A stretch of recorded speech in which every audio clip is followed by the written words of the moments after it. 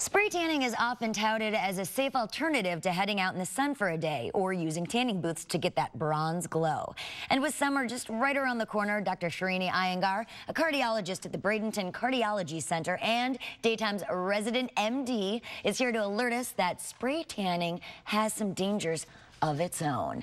And this is spray tanning. This isn't just sunless tanning cream that you put on your skin. No, a sunless tanning cream was actually approved way back 30 years ago for approval by the FDA to be used as a safe alternative to getting sun tanning. So it's basically a cosmetic appeal, nothing to do with medically treatments at all. Okay, what we're talking about here is the kind of spray tan that you get into a booth and it's all-encompassing on your body. Exactly. All-encompassing is a great phrase because that's what it is that you get in this spray tan around your body, but you can also inhale it and potentially get into your eyes. So that is a potential side effect of getting the spray tanning.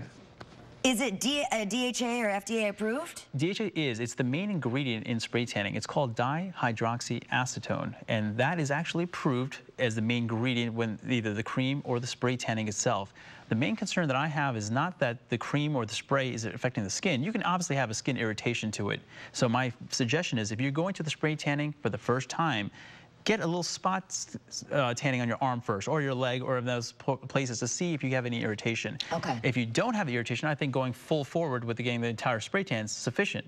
But the main concern is, are you going to inhale the fumes or get into your eyes? Exactly. And if you do, what are their long-term effects, or what is the problem with that Well, exactly? we don't know about the long-term effects of having the issue itself. Exactly. But we do know that there's definite irritation in the eyes, without a doubt, immediately, and there's a potential for lung irritation if inhaled.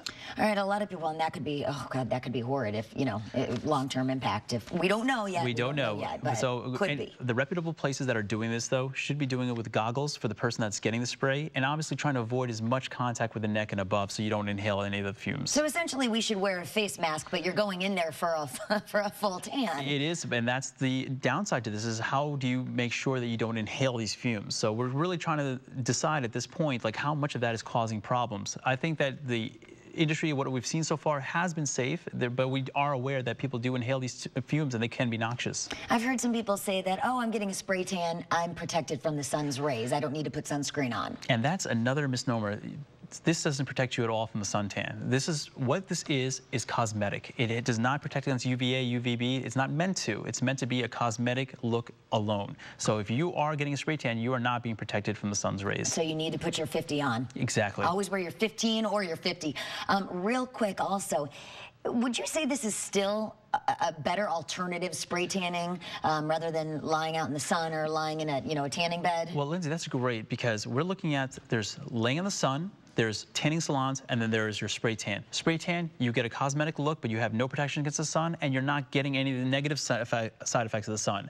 If you're going to the sun itself, you're getting the vitamin D benefit. Right. You do not get that vitamin D benefit from going to a tanning salon, but you do not also get sunburns. But like I said, there's downsides to each one. Yeah, there are. So just weigh the consequences. Exactly. And what benefits, if there are any. Sunscreen is probably the one thing I would suggest for all three. I am with you on that 100%, doctor. All right, now if you'd like to learn more about tanning and your health, find Dr. Iyengar on Facebook by going to our website. That's daytimeonline.tv. We'll be right back.